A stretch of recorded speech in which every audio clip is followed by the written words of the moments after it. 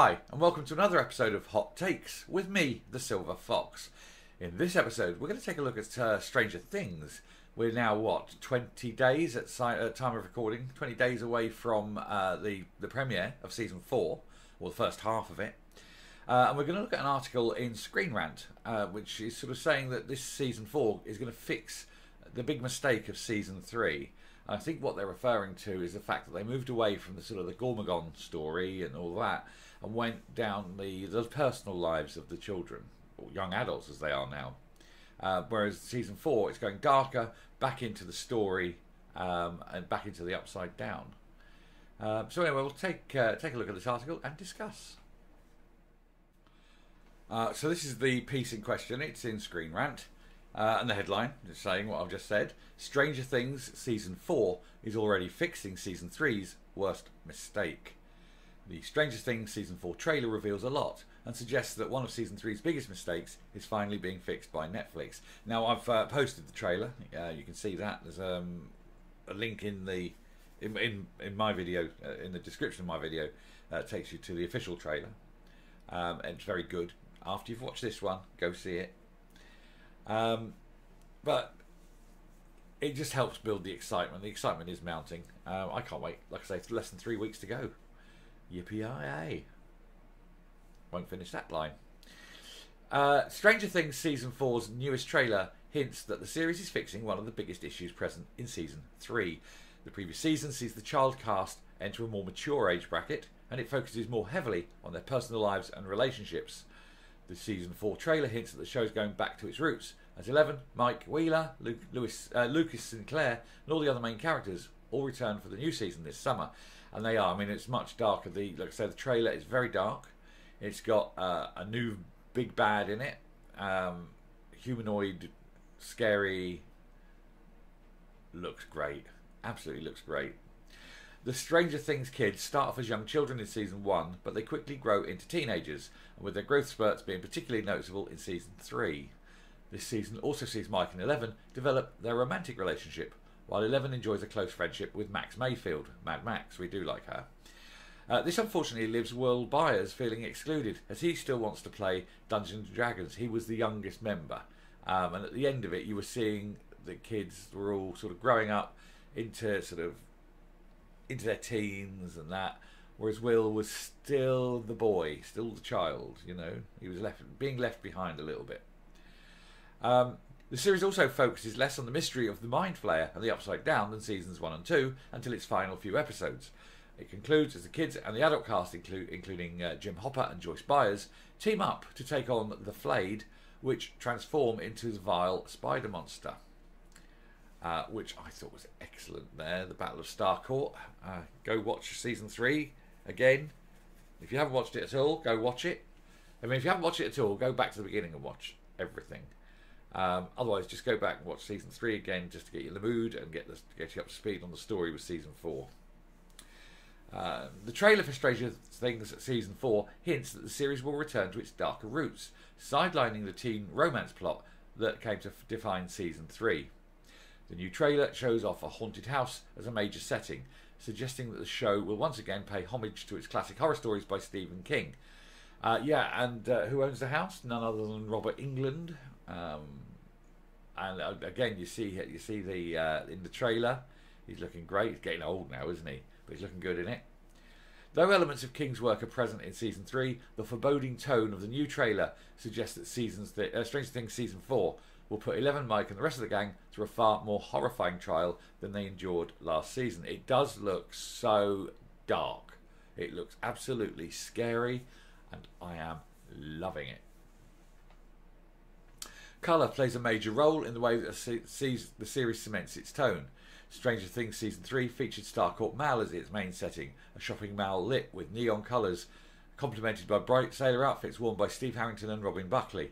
Season 4 seems to return to the dingier colour palette of Seasons 1 and 2. Yeah, Season 3 was the most 80s of all the seasons. I mean, I remember the time. It was like that. They nailed it. The mid-80s were so bright, so colourful, so fun. Oh, the nostalgia, man. The nostalgia for it. I mean, it was the years that fashion forgot because nobody cared. Being bright was all that mattered. You know, it was just great. Season 4, as I said, seems to return to the dingy colour palette of seasons 1 and 2, which are clearly influenced by Stephen King stories like The Shining, as well as films made by John Carpenter and Steven Spielberg. The haunted house in season 4 trailer is particularly reminiscent of the Myers house from Carpenter's Halloween. The season of Vecna, the new antagonist of Stranger Things season 4, also hints that the series is going to be in a darker direction. While season 3's villain, the Spider Monster, was frightening, it lacked much on-screen connection to the Upside Down and offered little information about the hellish world. Additionally, while the Spider Monster resembled a pint-sized Kaiju monster with no goal but to feed and grow, Vecna appears to be more intelligent, a threat that could pose an immense challenge, especially now that Eleven has lost her psychic powers. Spoiler, she gets them back. As an intelligent monster, it may connect more obviously to the Mind Flayer and help explain the mysteries of the Upside Down. Overall, Stranger Things Season 4 looks to be focusing on the Upside Down and the horror-inspired elements of the previous season, fixing Season 3's obsession with romantic relationships. Yeah, but if we're going to be any kind of reality to it, those sort of things would happen anyway. So you've got maybe, you know, I think maybe it was a little overdone, but you have to admit it was part of the story. It was okay. I still love season 3. It started off bright, but it ended dark, and that's how it should be. And now, 3 years later, season 4, and like I say, I for one cannot wait. Excitement mounts, indeed. Wearing my t-shirt.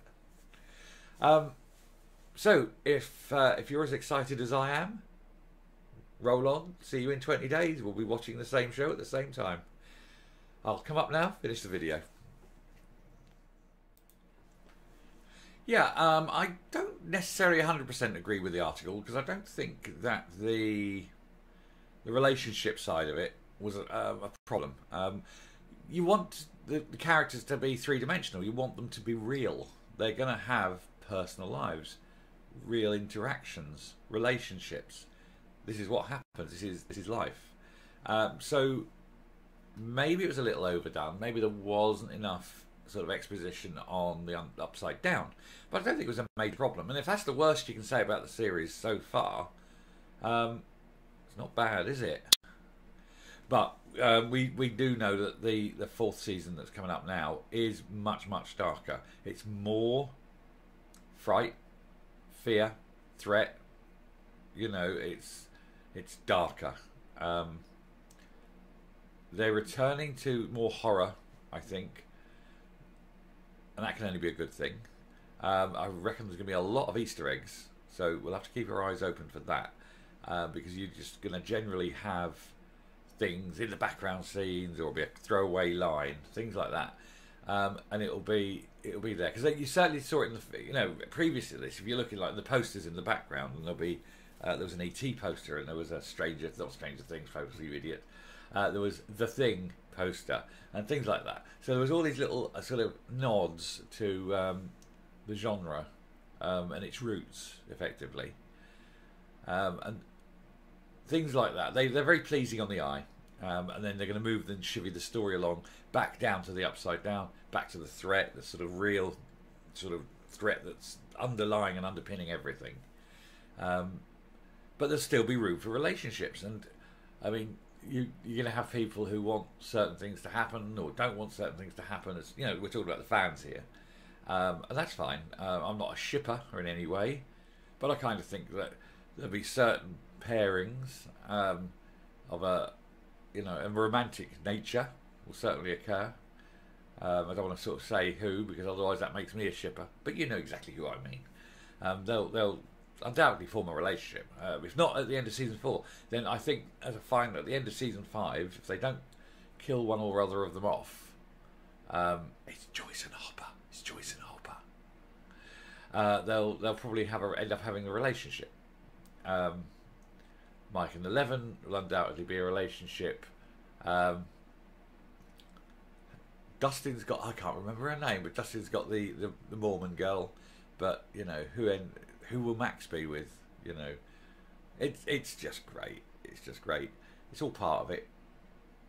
Anyway, I shall round off here. I shall contain my excitement. I have jobs to do that will pass the time because every hour now is an hour nearer to the premiere. So, if you like what you see and hear on the channel, hit the subscribe button if you haven't already. Ring the bell for notifications of future output.